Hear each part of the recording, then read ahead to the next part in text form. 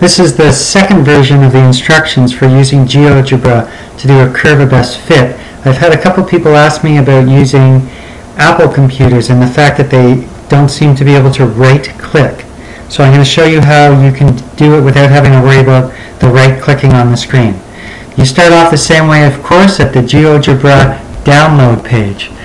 Go to geogebra.org and then select the download page. I suggest Web Start right there, and you might take a little while, but eventually you will get a screen that looks like this. The first thing you do is the same. You go to View Spreadsheet. Now what we're going to do is type in some numbers here to make things up.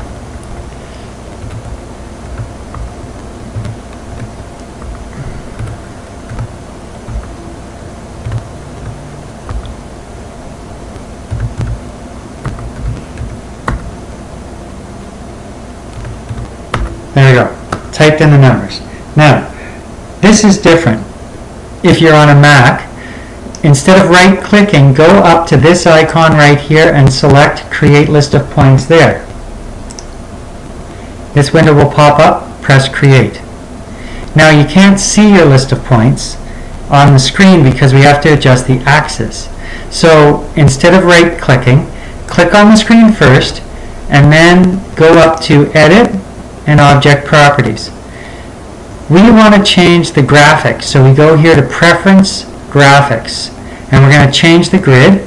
The x-axis is fine, but the y-axis needs to go to about 90 so you can see your stuff. Next, we will go to Grid here and click on Show Grid, and you can change how it looks here. I'm going to stick with the solid line. I close that, and now all my points are there.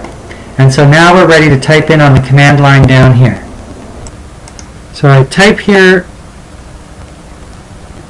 fit poly square bracket list 1, 2, enter. And there's my curve of best fit and my equation up here. Sometimes this screen blocks the equation, so just make it bigger.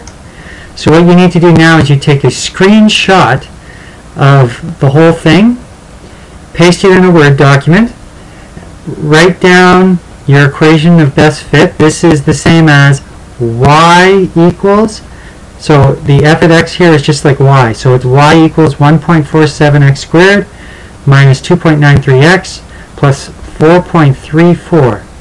And using that equation, you will then answer the questions on the question sheet. Do not answer the questions in the textbook. You are only using the table of values from the textbook. Answer the questions from my question sheet, and then go on to the next one. So to do the next question, you just delete everything here and restart typing. Anyways, if you need any help, of course, you should come see me in the mornings in the classroom, or after school in the classroom, or at the beginning of lunch.